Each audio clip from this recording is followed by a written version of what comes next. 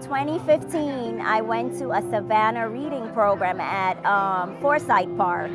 And that's when I saw that they were advertising Parent University. In a few minutes, said, okay, let's go check it out, and we did. And then from there on, we have been attending Parent University.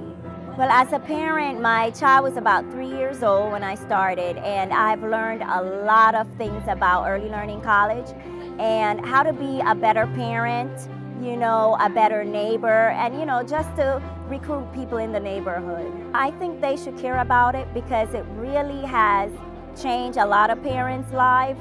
They're being educated, and through education, we can change the world.